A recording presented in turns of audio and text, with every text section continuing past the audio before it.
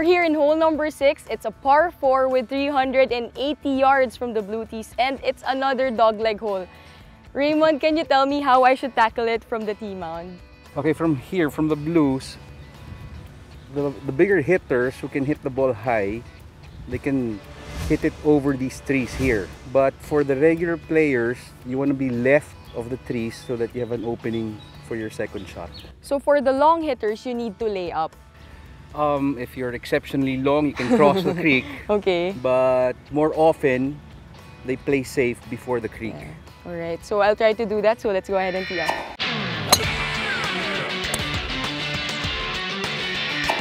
Raymond, I'm left with about 200 yards to the green. I'm not sure if I can reach the green, but if I miss it, where should I land? You're better off missing it on the right side of the fairway, because if you cross the last tree, then it's open there. On the left side, if you pull your shot, it's more difficult to get the ball on the green from there. Okay, so guys, if I get a bogey, it's fine. Go, go, go, go!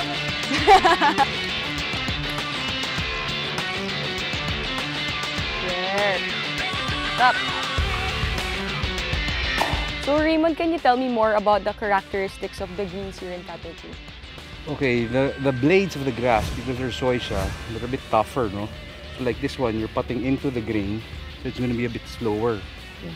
And as the ball slows down, the break's going to be bigger. So it eats the break. Yeah. Well, I am starting to enjoy this course, but it doesn't mean that it's getting any easier. But I look forward to the last hole since it's a par 3. Let's go!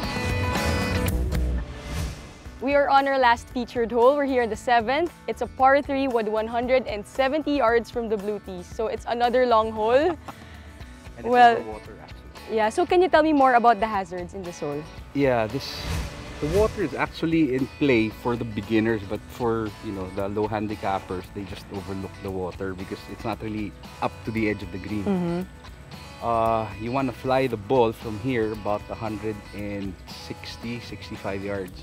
Get a little roll, and well, you want to miss it on the right side instead of on Yeah, because the green is the bigger on that side. Yes. So let's try it. Okay. Let's go.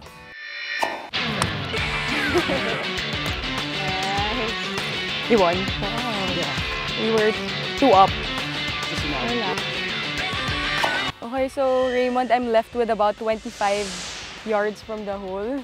So I don't like to hit it over, so I prefer it to be short. So can you help me with the... It's a slow green because we're putting uphill and the green is into us again. Okay. So you want to give it a firm wrap. I think it's going to break right to left. Really? Stop. I'm quite happy with the turnout of my game today. What a way to start off and finish up. And with a golf buddy like Raymond, who is passionate and great at what he does, there's no doubt about having a fulfilling round of golf.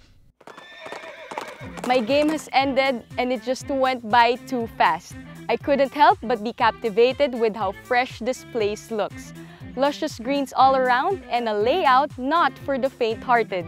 I'd like to thank Raymond for giving me tips that were definitely useful. It's time to shift to the other side of golf, the food. And who better to handle it but Mark and his golf treats. I'll see you later.